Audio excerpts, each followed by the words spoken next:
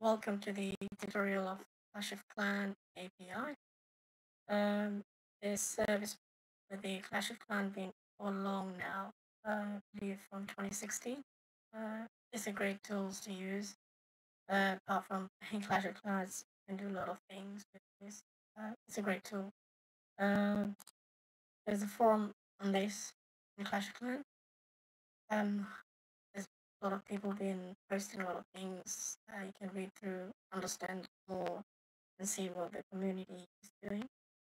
Um, a lot of people like try to get this working, and then for some reason they are not able to do it. Maybe there's not enough information on how to get started, or they probably just not interested anymore going on. So the purpose of my video is to get you started, use Clash of Clans API, and do something for the community. If you want to use it, or personally use it, or hobby, or anything like that. To name some of the tools, for example, Clash of Stats, one of them. I think they're now providing for Discord. You run Discord servers for your clan. There's another one, Clash Sidekick. They also provide tools for your Discord servers. They're amazing. They're great. They're doing really good. If you're interested in Discord servers or running your own bot, look up on Discord. Yeah, apart from that, here's a couple of things you might be interested, as well as if you're interested in learning the tools we're going to use in this tutorial, like HTML, CSS, JavaScript, PHP. Then these are good books. In my opinion, they're great. You can buy them wherever you are. They're great. Because as you're going to do this learning process, it's good to learn. I mean, there's nothing bad to learn a new skills as a hobbyist or just learning. I mean, I think front-end development or web development is a great skills to have nowadays, in my opinion. The next thing you might need is the editor. When it comes to editor, people do have a lot of opinions on them, but it's all good. As long as you have one, it's fine. You may not need it basically later on because you might not be interested in it. So continue on this project or project. But in my opinions, these are the ones that I really use, or I've been using them. Visual Studio, Sublime, WebStorm. I think you get 30 days free. I mean, if you're really into it. But I recommend Sublime. And the next one of the important thing that we will need is a XAMPP. Is the Apache server running from your computer. So basically what is happening that when you're going to request a API information throughout the API from Clash of Clans API, so we need to request from the servers and fetch those data into your back to your computer. So for that, we need some sort of server functionality in order to get it. So I wouldn't go through much if you are not really into this, and if you're beginners just starting. Just follow the tutorial. Don't bother with it. If you're really into it, you can go and search. I mean, book is not the only way. In the internet, there are thousands and thousands of videos out there you can learn. So this is kind of things that you can check. I'll put these links down below in the descriptions. Have a look. The Clash of Clans API, where we're gonna get started now. So the first thing first you will do is go register yourself. So I think put down your details in, then verify the image with two-factor authentications. Then once you have created your account, good to go. And I would assume that you have also installed one of those IDs. If you don't have IDs, you can use your notepad. Don't really need one at the moment. You can use any editors just to put your tokens in and the clan descriptions. My tutorial is based on this one, Clash of Clans API tutorial. This is also from Clash of Clans forum. You can find it. I'll put the link. The person has done a really good job to get started and understand how how your server was able to retrieve the information from ClashFlow API. It's good for understanding, but if you're going to make something, I would recommend like doing on your own. Learn first, build the learning block, and then continue doing it. Other than that, let's get started. So I assume that you already have registers and you're logging. So just for security purposes, I have separated them. So once you have logged in, you will see your login page similar to me. Your name will appear here, and there's getting started and documentation. I definitely would recommend you to look onto these because there are more information if you want to gain more knowledge information. The next thing is you want to click on my account. When you click on it, it will be probably empty because you haven't created it yet. Here your name will appear, your name and then your email ID here. So I just blew them out because it's my personal information. So the next thing you want to do is create new key. Once you go there, they will ask you to name your key, put descriptions, just put anything you like, and then put your IP address. Now, when it comes to IP address, if you put your local IP address or private IP address, it will not accept. The reason because it just doesn't take private IP address. So your private address, IP address could be like 192.168.1. So don't bother about it. You don't have to go open up command prompt and type ipconfig and everything. You don't really have to do it. There's many other way to get the IP address they're looking for. But I will show you the easy and simplest ways so that you don't get yourself lost here. Because if you're following my video, I would recommend following it. If you know how to get it, then absolutely fine. I won't do it. Once from here, I would recommend you just put any numbers from any IP address range. So, for example, 118 or sort of things like that. So I would recommend put something there.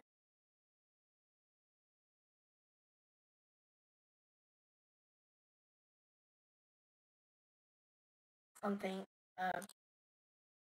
like that. And create a key. Because for now, we just need one key in order to get our IP addresses, except they are sending information from this computer to the server. That's the purpose of doing it right at the moment. Next thing, once you have this, and so you will go back and click. It will take you go back to your account, and then you will have this kind of key logo here, and your information will all here. So all you have to do is click on that, and that will bring you to your token page, where you will have all the information, relevant information, your IP address that is allowed to send request information from the site. And all you have to do is that just copy your token from here to there. It probably will be longer than this because this is just a random numbers that I type in for security purposes. Because I don't want you to bear my two tokens. These are things that are very sensitive for security. So make sure that you don't even give out your tokens.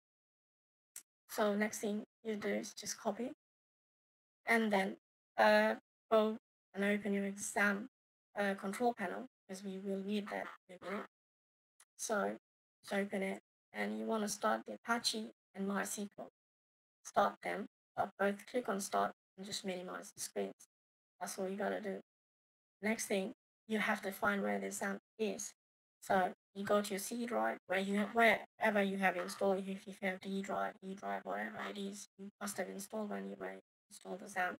So go there and search XAMPP, and when it comes, you go to that folder and find the folder that says htdocs, because that's where your so when you run a server and your index file needs running up, the first thing it looks, XAMPP server will look from folder from here when you're trying to run it.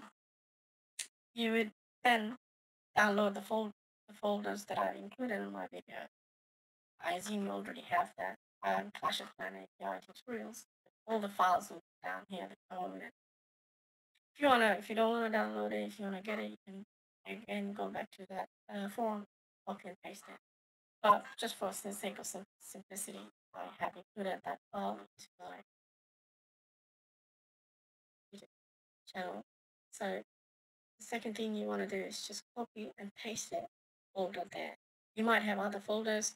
You don't want to mess them. Just leave them as they are. I would recommend to delete them just in case if you start conflicting between two folders, if you like stopping your port to forward this. I would recommend if there's any other folder, just delete them. Or if you've been using, if you're an expert person, you know what you're doing, then just copy that file and paste it. So now we're at the part where we actually request and then we will get error like this. So before I go further, I want to go back a step a little bit. I'll show you. So this is when you open in your editor file. So I just go and open folder, go to my that Z file where htdocs, and then select the folder and all properties. So the only thing that you're going to mess with the two section is clan tag and tokens. So if you remember your API tokens, I spoke, yeah, you copy them, that you copied, you paste them here, and you put your clan tag, which you want to retrieve the information. This whole code can be modified the way you want. You would need a little bit of expertise into them. If you know HTML, CSS, PHP, and JavaScript, you're good to go.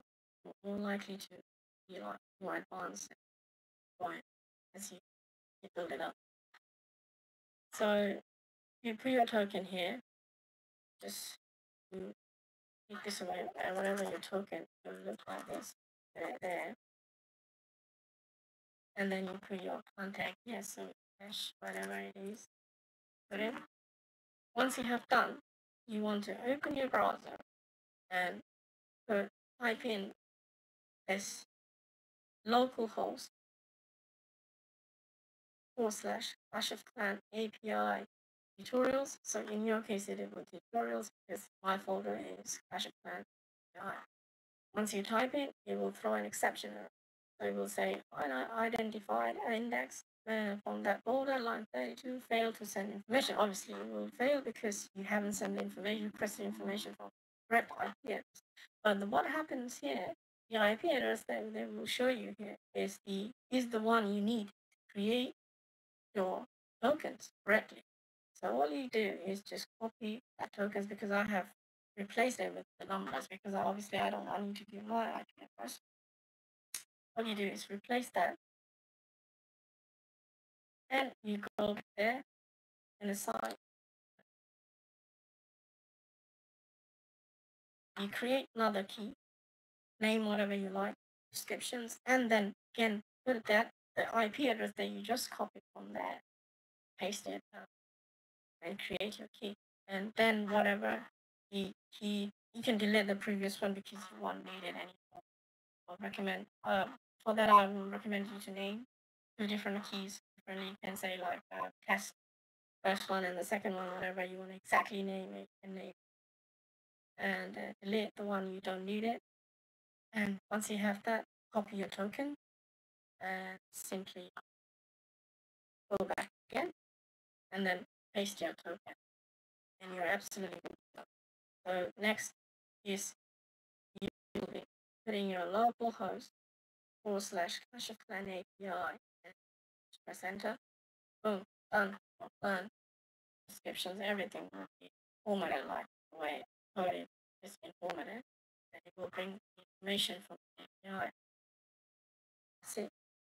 At this stage, it may not look good or not really labeled correctly and things like that because it's just to get started because many people I've seen people type, oh, I've been there, it doesn't work, I'm not able to retrieve information, how do I do this, how do I do this?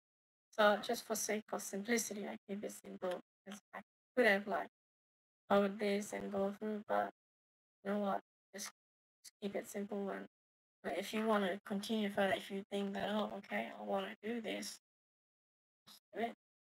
I also do recommend you to look on the documentation, definitely. and it also explains how it retrieves information, how it sends information and retrieves information on the day. Uh, yeah, so far